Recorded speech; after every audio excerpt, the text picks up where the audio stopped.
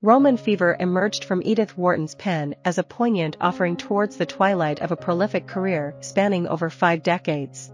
This 1934 short story, akin to her other works, delves into the societal norms of affluent individuals in the United States, probing into the undercurrents of violence these norms condone and possibly encourage. Devoid of superfluous settings and minimal in its unfolding events, the narrative gracefully shifts between the present and the past, sketching the lingering echoes of a love triangle. With the ancient city of Rome as its backdrop, the tale illustrates how the past can weave itself into the present with a potency that often defies anticipation. The narrative centers around 4 women who have convened for a lunch that has now concluded.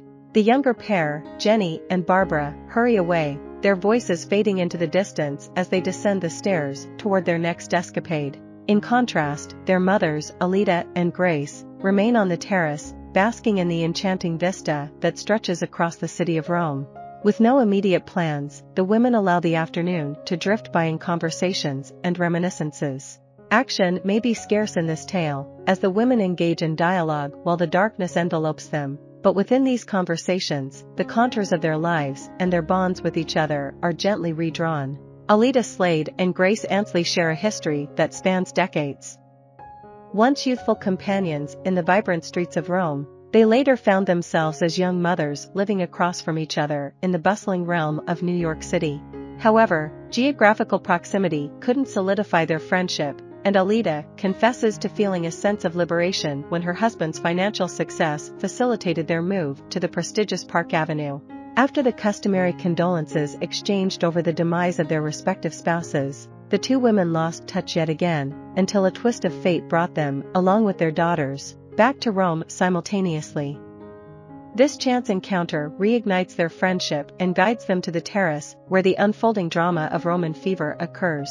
The narrative viewpoint aligns more closely with Alida's internal musings than with Grace's, as the 2 women engage in a dialogue that traverses the complex terrain of motherhood and recollections of their youth.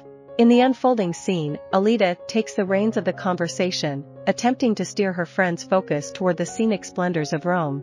She weaves observations about the city's charm while Grace, almost surreptitiously, brings out her knitting, immersing herself in its rhythm. Alida's introspections take a somber turn as she contemplates her daughter's matrimonial prospects, paling in brilliance compared to Grace's child. A pang of self-reproach nudges Alida to question why she persistently envies her friend. Even though the view before them might rank as the most beautiful, it only seems to magnify Alida's exasperation. She shifts gears, delving into a different avenue of discourse, inquiring whether Grace fears the infamous Roman fever or pneumonia. This leads to memories of Alida's own serious illness years ago, and ailment gossips attributed to a moonrise outing at one of Rome's ancient ruins. As the conversation evolves, Alida prompts Grace to unveil details of this supposedly scandalous escapade. In the midst of this, they pause to recount the tale of Grace's great-aunt Harriet, the one who supposedly dispatched her young sister to the Forum after sunset in pursuit of a night-blooming flower. Tragically, the sister fell ill and perished, rendering a cautionary narrative that lingered to dissuade young women from venturing into these alluring yet perilous locales. Much later, the great-aunt confessed the true motive behind her action, that she was driven by jealousy, as she and her sister were both enamored with the same man. It is during this discourse that Alida feels compelled to make a confession of her own. Years in the past, burdened by envy over her friend's happiness and beauty, Alida fabricated a letter supposedly penned by her fiancé, Delphin Slade. The forged letter entreated Grace to meet him at the Colosseum. Alida's motivations for revealing this act remain a mystery to her even now. Though Grace ultimately burned the fabricated letter, the revelation stings deeply, as she had cherished the memory of Delphin's fleeting interest.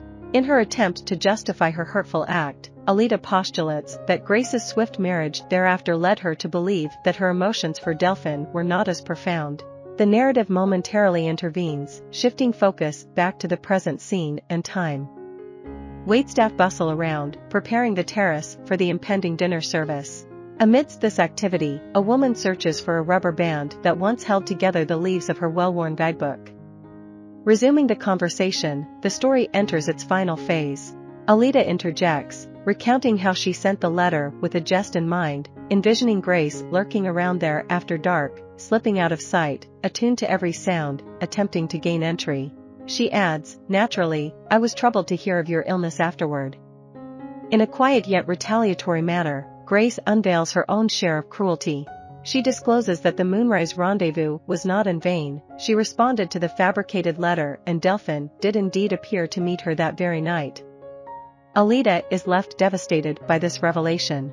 As she tries to shrug off the turmoil, reminding herself that she had 25 years with Delphin while Grace merely held a forged letter, Grace delivers a succinct, cutting rejoinder that concludes the tale. "I had Barbara." I hope you enjoyed this video. Leave a like if you did and be sure to subscribe. Thank you.